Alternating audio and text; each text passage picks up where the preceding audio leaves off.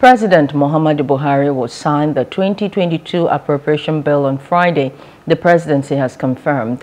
The senior special assistant to the president on media and publicity, Mr. Garba Shehu, confirmed this on Tuesday in Abuja.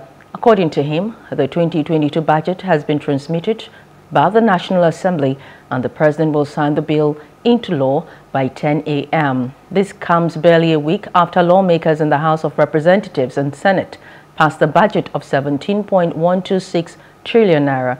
That's increasing the benchmark price of crude from $57 to $62 per barrel. Hello, hope you enjoyed the news. Please do subscribe to our YouTube channel and don't forget to hit the notification button so you get notified about fresh news updates.